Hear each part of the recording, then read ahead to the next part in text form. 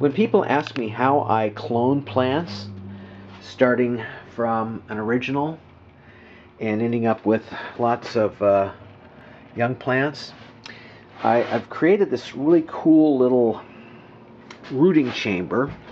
And what it is it's a bundt cake pan turned upside down, and I don't know how well this is going to show up. I've drilled holes here to allow air to pass through, and so that I can pour water down into the bottom without taking this apart, which isn't real easy to do.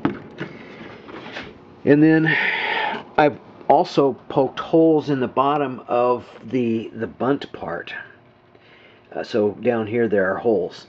And one of the cool things about this is that by doing that and by filling the level just right, let's see if I can make this visible, you can see that the water, just from water's natural cohesive or adhesive surface tension effect, is wicking itself up to the bottom of the planter, so that moisture is continuously wicking up into the soil as needed. Plants, when they're first rooting, when you put them into root, they don't need much moisture in the ground. They just need it in the air.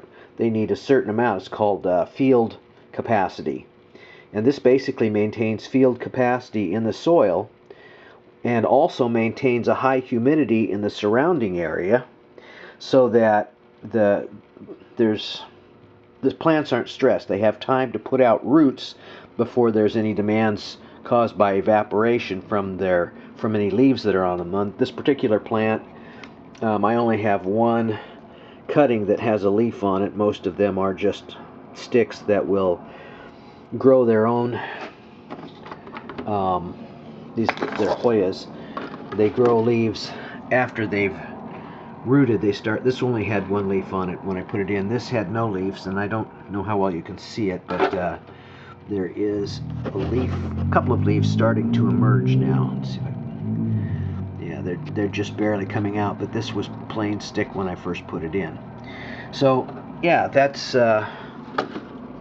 but this is a little chamber. You just buy a couple of bundt cakes. One makes the bottom and the middle, and you need a separate top. You could use something different for a top, like a cut off, a gallon jug with the bottom cut off and the lid put on. Anything that will fit over the covered area and allow light through. Anyway, I hope that's helpful to somebody.